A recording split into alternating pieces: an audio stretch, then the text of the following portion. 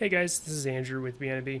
Today we're going to look at business view Excel reports, look at how they differ from legacy Excel reports, how to set up a business view Excel report, and some of the value that they can bring. Alright, so I jumped into ALM here, and let's look at what it takes to create a business view Excel report. So I'm in the analysis view. I'll create this one in my private folder. Private folder is going to be used only for my user up here. Public folder will be used for anybody that goes into ALM.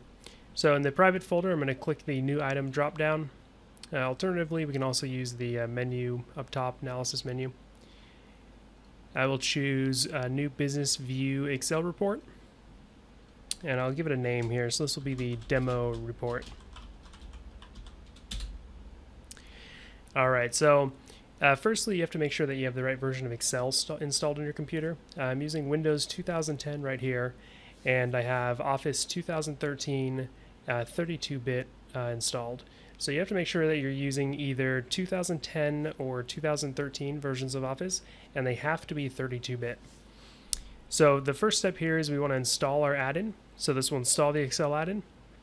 Go ahead and click that. It will give us a add-in has been successfully installed. And then from here, I am going to create a new Excel. So we see we have an option here. So I'll go ahead and create a new Excel, and it will actually launch my Excel for me. All right, so once we get Excel launched, we see that we have a new tab in here. We have an HP ALM tab. So what I'll do is I'll click over to that tab, and what we want to do is we want to add our business view. So we get an add button here, click that. And then we get a menu here where we can select what business view we want to use. For this example, I will use a defects business view. And let's try to create a chart of maybe severity by status and have it sum the number of defects per status and severity. So I'll go ahead and click OK to defects. And it'll give us a little worksheet configuration pane over here on the right. And we can see that right here it pulled in all of our different field names. So what I'm going to do is firstly I'm going to go ahead and pop everything over to the other column here just to get my Excel sheet kind of blank here. Let's go ahead and add maybe defect ID. Let's add our severity. And let's add our defect status.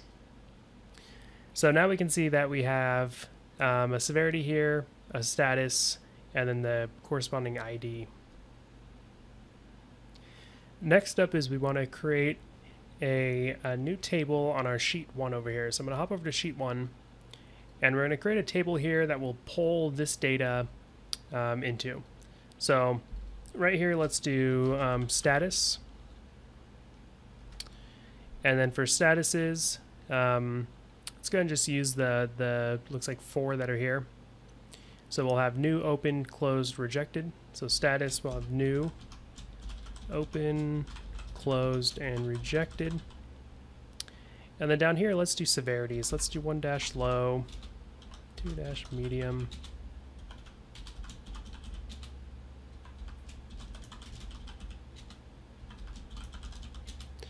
Okay, so this is going to be the foundation of our table. And then over here, maybe we want to have a total column. So let's put total. Okay, let's first get the sums in our total column because that one's pretty straightforward. So we're going to do an equal sum. And we're going to choose these 4 cells. Go ahead and say OK to that. And then this one we just want to drag down. Okay, so now to get our values in here, we want to count. So let's go ahead and use the COUNTIF formula, count ifs. And here, we're going to first look at status of new. So our first criteria, we want the status is on this page. So row C. Then go back to sheet 1, and then we want it to be new. So we're going to say D5 right here. And then next up, we want the severities. Let's go ahead and grab the severities. And then after that, we go back to sheet 1, and we want to grab lows. Go ahead and hit enter. Okay, so low status of new, or I'm sorry, low severity of new status. It doesn't look like we have any in here, which is fine. But what we want to do is we want to use this formula to drag across all of our cells, but right now it's going to shift and mess the formula up. So what we need to do is we need to add some dollar signs here to get everything to stick. So the column C's on the defects sheet is always going to stay the same. It's always going to be the C column. Same with B. So D5 is the new. So it's going to grab everything with this one, new. So this one we want to always be row 5, but the D is okay to shift. So we're going to say 5 is locked in place, and we're going to let D slide. So I'll slide it to open, closed, rejected. And then over here on C6, it's going to be the opposite. So C column always stays the same, but 6 needs to turn to row 7, row 8 to capture the different severities. So C we want locked in place, so we're going to put a dollar sign there and hit OK. Now we can grab our formula, we can drag it across, and then we can drag it down. There we go. So now we see that we have new status, medium severity, there's 5. Open status, medium severity 1. And then over here on the right we have a nice little total. And then what we can do is we can make this look better here. We make it a bigger font size. Space them out a little bit. Just make them look good. Take these, put some fill in there, give it a good background. And then maybe keep the sizing consistent, so make those bigger. And that's a very easy way to get a count table that I've seen a lot of people interested in when I'm doing consulting work. Lastly, let's go ahead and put a graph with all of our data here. So let's just go insert, and let's go ahead and insert some kind of bar graph. So first I want to select all the data, and then let's put in a, let me do a 3D graph. 3D always looks good. Let's go ahead and put a 3D graph in there. Let me move that right here, make it a little bit bigger. And there we go. And that is a very easy way to create a counting table using the business view Excel reports and then attaching a graph to it. Okay, so now we want to actually save this back into ALM. So we have our metric created. We go back to the ALM tab, and first thing I'm going to do is I'm going to uncheck auto refresh. Auto refresh is great, but it limits the number of rows we can see. So let's see if we can change that to 1,000. So if we set it to 1,000, auto refresh is going to be deactivated. So we'll say OK to that. And that means every time you run this report, or if you have it open already, we just have to run the refresh from the database to get live data. But this way we can capture all of our entities by putting a much larger number. And then on to actually saving. So click the save button. We can save to file, or we can save to ALM. So in this example, I'm going to save to ALM. We'll choose our private folder. Here's the business view Excel report we created earlier, so the demo report. So I'm going to hit save, and it says it already exists. Do you want to replace it? And I'm going to go ahead and say yes. Alright, so that's saved successfully, and then let's hop back into ALM. Back inside ALM, we have our demo report we set up earlier.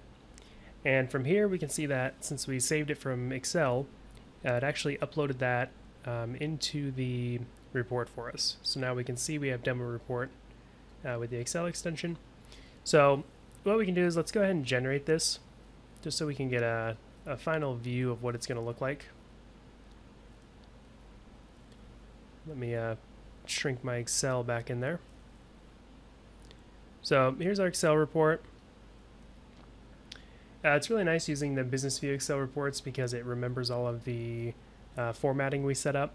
So here we have our background fills, our graph we set up, and then here's what we queried. And if we did want to add a new entity, so let's say we have some new defects we're creating, we can actually go in here, add some new defects. Sorry, we got a lot of interesting custom fields in here. Bear with me for a second.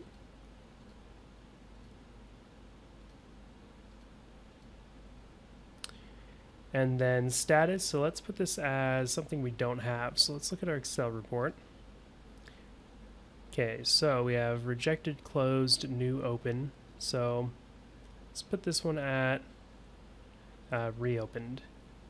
And then we need to find severity on here. So let's find severity. Let's say this is going to be urgent. And we'll hit submit. Alright, and then let's take this one. Let's actually copy it and paste it a few times, just so we can get a good look in there. Okay, so we have some new defects here. Go back to our Excel report. HP ALM tab. Let's go ahead and refresh.